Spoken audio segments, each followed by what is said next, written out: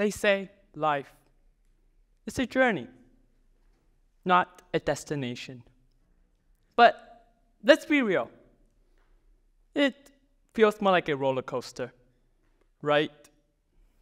And the worst part, it feels like someone else is controlling the ride. We've all been there.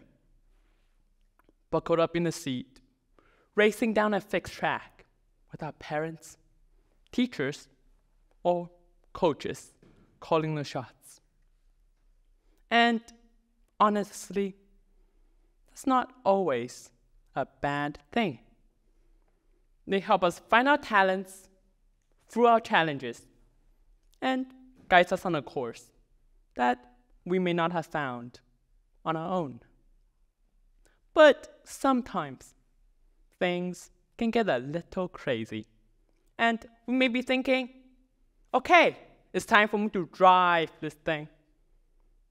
And that's when things get real, like next level, exciting real.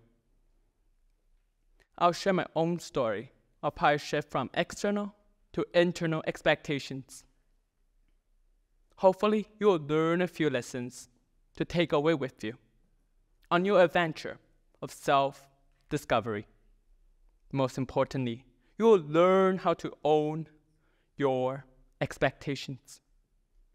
Let me bring you back to a time when I first felt the weight of expectations. It was a few years ago when I first joined a basketball academy. My coach saw something in me. I don't know. Maybe it's my amazing crossovers? Well, he wanted me in the starting lineup. I didn't want to disappoint him or my teammates, so I practiced my max every single time. I put so much pressure on myself that I got injured.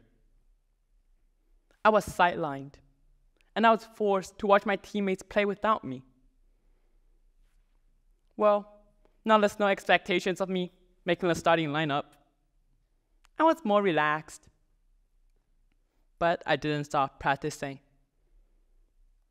I just perfected my layups. Slowly, but surely, I improved. Just about 2 months, I strained my ankle. I actually made it to the starting lineup. And that taught me an early lesson about expectations. That learning to be realistic and adapt to your own strength. Most importantly, to own my expectations. After learning the hard way through basketball, I decided to apply it on my studies. After high school, I planned to go to a good university. Well, this time, no pressure from parents or teachers. Just me and my high expectations. So, I have a plan. Straight A's. But I still remember a lesson from basketball. So, I did a study schedule. That's intense, but not insane. And this, I'll do my homeworks, projects, tests, the day it was handed out. But before the day was due, I'll relax, go for a walk with my dog, chill with my friends. Just to avoid anything. To be a zombie with a textbook. That actually worked. I had better grades, I'm more balanced, and I owned my expectations. Teenagers today are really struggling because in this world today, it's not just about how we perform in classes, on stage, or on the fields. There's also social expectations, or what we know as peer pressure.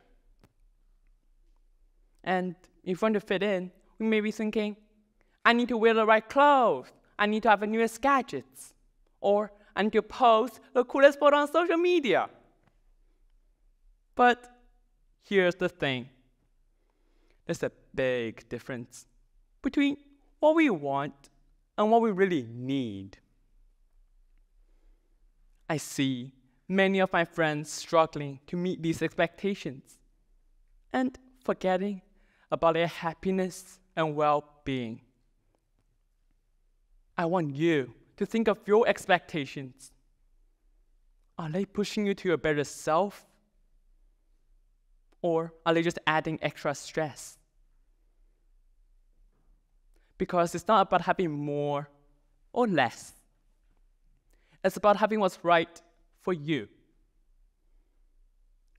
Forget the pressure others create for you. Because on your own path, you will find more joy and happiness. Own your expectations, so you can create your own journey, your own experience, and your own amazing story. Thank you.